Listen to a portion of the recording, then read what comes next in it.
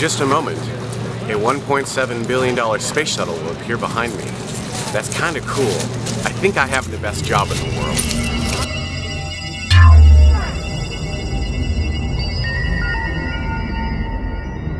On Monday of this week, the first last, was the last flight of Space Shuttle Endeavour.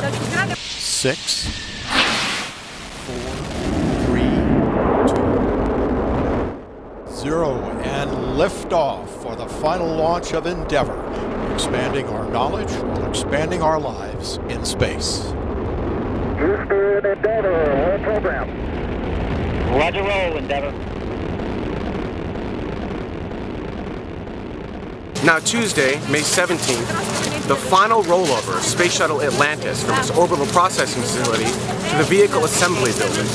This is in preparation for the last flight of the Space Shuttle program ever. This is your last chance to actually see a space shuttle launch, STS-135. If you can, find a way to make it down here to the Kennedy Space Center. Find a way to watch this launch.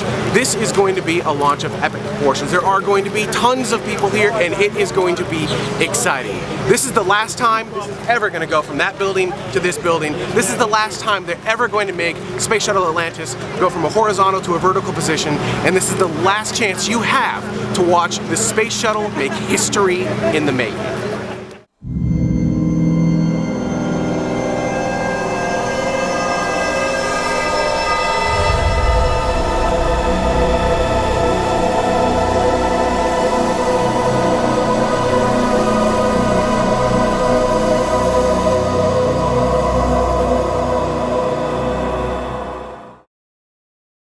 Alright, one last thing in closing.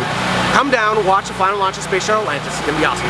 And then drive an hour up to Disney World and go to Hollywood Studios where they have reopened Star Tours as of May 20th.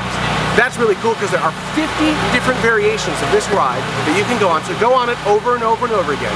Then, right before dinner, head on over to Epcot, get into their Mission Space ride where you can kind of experience what it would sort of be like to be on an orbiter, and then go to dinner like someplace awesome like Nine Dragons.